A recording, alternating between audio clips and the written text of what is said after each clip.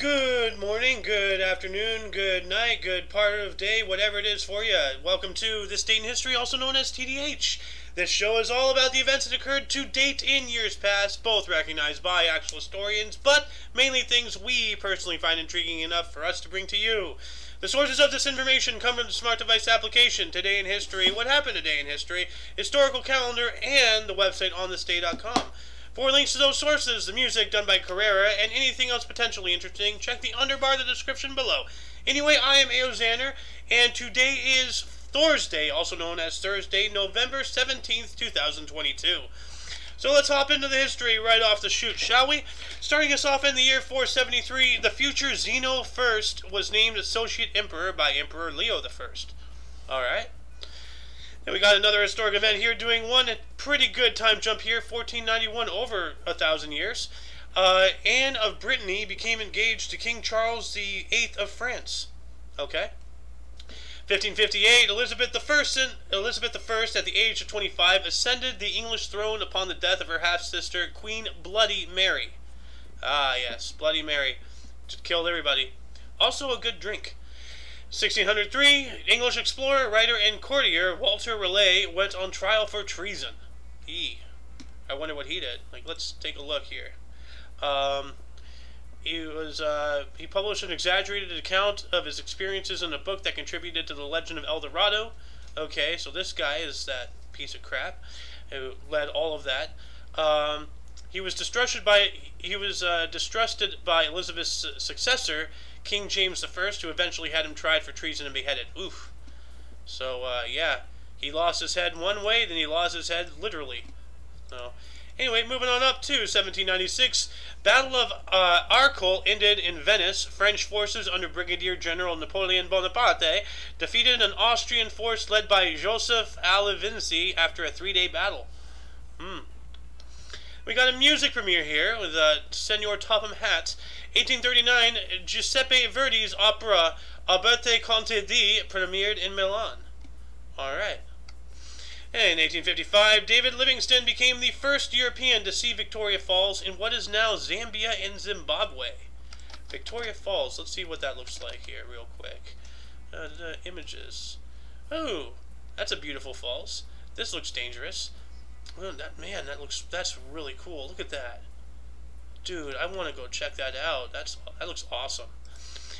Anyway, we got another historic event here in 1862. Union General Ambrose Burnside marched north out of Washington, D.C. to begin the Fredericksburg Campaign. Yeah, so that way to go up and scoop and push all the Confederates back down, because they really got deep into our territory.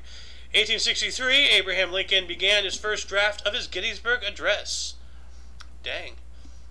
I didn't know people knew, like, when he actually started writing it, but, you know, I guess if that's documented, why not? That's pretty cool. I would like to have some of the things I've worked on documented if they ever become a big thing. You know, oh, this is when he started working on that. Oh, cool. 1876, Pyotr Ilyich Tchaikovsky's patriotic Slavonic March made its premiere in Moscow to a warm reception. All right. Oh, we got this guy again, the manly man. 1884, police officers or cops arrested boxer John L. Sullivan in his second round for being cruel. Wow. Huh. I didn't realize that boxers can get arrested during a game, but that's interesting. 1894, serial killer H.H. Holmes was arrested in Boston after being tracked there from Philadelphia by the Pinkertons. Ah, good old Pinkertons, man. In 1917, Vladimir Lenin defended temporary removal of freedom of the press. Yeah. Everybody can figure out, you know, how bad that is today, you know. So, 1922, 100 years ago on this date, the last Sultan of the Ottoman Empire, Mehmed VI, was expelled to Malta on a British warship. All right. 1929, Nikolai Bukharin was expelled from the Soviet Politburo amidst a power struggle with Joseph Stalin. 1931, Charles Lindbergh inaugurated Pan Am service from Cuba to South America in the Sikorsky flying boat American Clipper. Huh. Alright. 1939, Jerome Kern and Oscar Hammerstein II's musical Very Warm for May, featuring June Alliston, Eve Arden, and Vera Ellen, sounds like he was in California, and directed by Vincent Minnelli, opened at the Alvan Theater in New York City, running for 59 performances, inspiring 9-year-old audience member Stephen Sondheim's love for musical theater. Okay, that's cool. Then we got some sports history here. 1956, Syracuse fullback Jim Brown scores NCAA record of 43 points versus Colgate. Yep. And see, speaking of toothpaste, if 9 out of 10 dentists recommend that toothpaste, keep in mind, you having bad teeth is what keeps them in business. Why would they recommend a toothpaste that would get them out of business? Don't buy recommended. 1959, San Francisco Giants future Baseball Hall of Fame slugger Willie McCovey won National League Rookie of the Year. Cool. Look at him all cozy in his jacket there. We got some more music here. 1962, Neil Simon, Cy Goldman, and Carolyn Lay's musical Little Me opened at Lute Fontaine Theater, New York City, running for 257 performances. All right. 1962, as well, U.S. President John F. Kennedy dedicated Dulles International Airport outside Washington, D.C., which would later become JFK International. That's interesting. We got some more music here. 1967, Davy Jones of the Monkees opened a boutique, Zilch 1, in Greenwich Village, New York. All right. Oh, looks rather dapper. Kind of fades into the background there, but I suppose that's intentional. We got an invention here, 1970. Douglas Engelbart received the patent for the first computer mouse. Oh, well, thank you. You know, I use one of those too. Without those, you know, the world would be a vastly different place. So thank you, Mr. Engelbart. And moving on up to the last remaining queen in England, 1970, Elton John performed a live studio concert broadcast for WABC in New York City, later released as his 11/17/70 album. Okay. Yeah, that would, yeah, that's the date. We got another historic event here. 1973, U.S. President Richard Nixon told AP, "People have got to know whether or not their president is a crook. Well, I am not a crook." Yeah, you are, you piece of shit. Anyway, 1977, Egyptian President Anwar Sadat formally accepted invitation to visit Israel. All right. 1979, Salem's Lot, American two-part, or a U.S. two-part miniseries based on the horror novel of the same name by Stephen King, premiered in the U.S. All right. Yeah, Stephen King, he's the guy who wrote an entire book while in the air after getting hit by a car in Family Guy, if I'm correct. 1979 as well, Ayatollah Khomeini freed most black and female U.S. hostages. Well, most, but not all. Well, at least there's that. 1980, John Lennon released Double Fantasy album in UK. Alright. 1983, the film Yenti was produced, directed, and starring Barbara Streisand and Mandy Patinkin, premiered, based on a play and story by Isaac Bashevis Singer. Okay. Got some more sports history here. 1985, the 35th NASCAR Sprint Cup, Darrell Waltrip wins. Or won. Okay. That's an interesting photo. Why is he looking down? He kind of looks like a little bit like the bad guy from the first Spider-Man with Tobey Maguire. Anyway, we got an album release here in 1987. The Madonna compilation album You Can Dance was released. You can oats if you want to. You can leave all your oats behind. But if your friends don't oat it, if they can't oat, then they'll know it's of mine. Thank you, Zanny, for that oats-themed inspired cover of the Safety Dance. 1991, the 41st NASCAR Sprint Cup, Dale Earnhardt won. Alright, of course. Third time I've seen him win. 1991 as well, in an all-U.S. final, Pete Sampras won his first of 5 ATP Tour World Championship tennis titles with a 3-6, 7-6, 6-3, 6-4 victory over Jim Courier in Frankfurt, Germany. Ah. Alright then. Ooh, we got a coup d'etat here. Why does it look like he's crying? 1993, General Sani Abshana led a military coup against Ernest Shonekan's transitional administration and returned the Nigerian government to military control. Ay, ay, ay. Well, looks like he became president. You know, he successful in his coup. Then we got some more music here in 1994. Andrew Lloyd Webber, Don Black, and Christopher Hampton's musical Sunset Boulevard opened at Minskoff Theater, New York City, running for 977 performances with winning 7 Tony Awards. Nice. Damn, you almost made it to 1,000, man. Just another 23 would have, you know, got you at that 4-digit mark right there.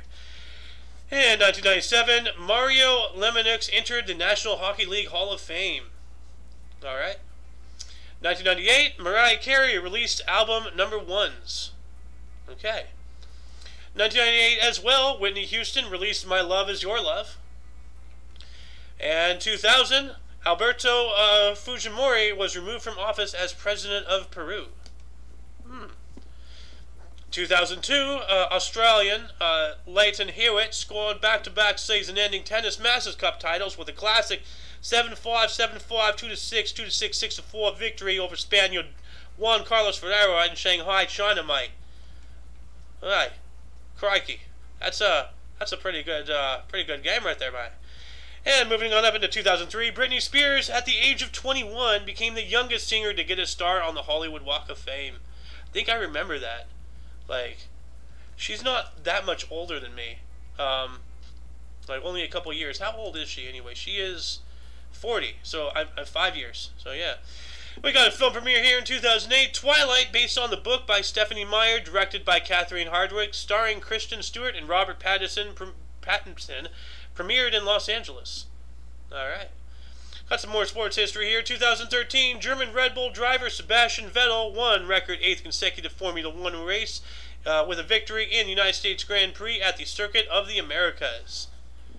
And it looks like they took a photo right after he took his helmet off. He has all that helmet hair going on. Sweaty. This guy, here we go. 2015, actor Charlie Sheen confirmed that he is HIV positive. Dang, that's not surprising at all, though, you know, knowing what he's done. Charlie and his angels, so to speak. 2019, 21-year-old Greek tennis star Stefanos Tsitsipas defeated Dominic Thiem of Austria 6-7, 6-8, 6-2, 7-6, 7-4. I guess scores are contested in London to become the youngest winner of the ATP Finals in 18 years. Dang. So almost as long as he's been alive. So that's pretty impressive. Like, it's almost like I'm born for this. 2019 as well, Iran's Ayatollah Ali Khamenei labeled protesters thugs after unrest over higher gasoline prices brought Tehran to a standstill a day before. Tehran. So, yeah.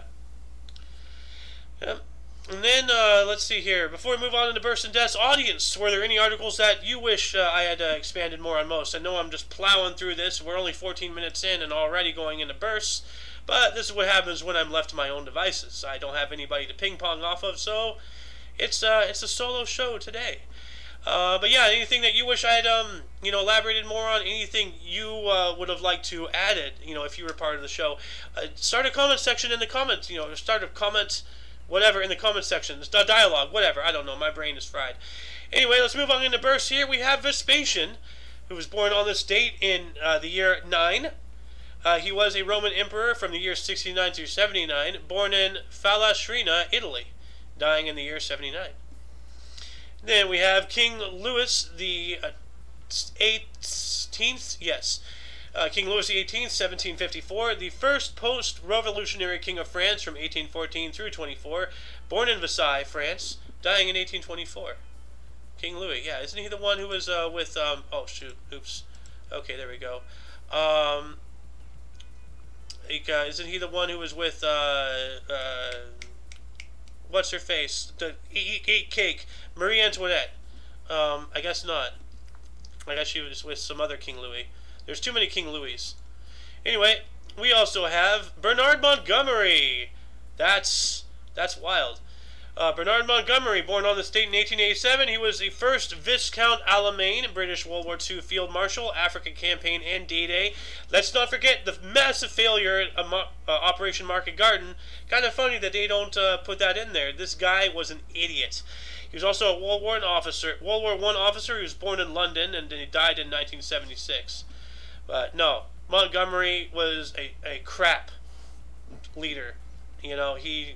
All he did was lead his troops to defeat after defeat after defeat, and when Patton showed up, he put him in his place. At least he should have.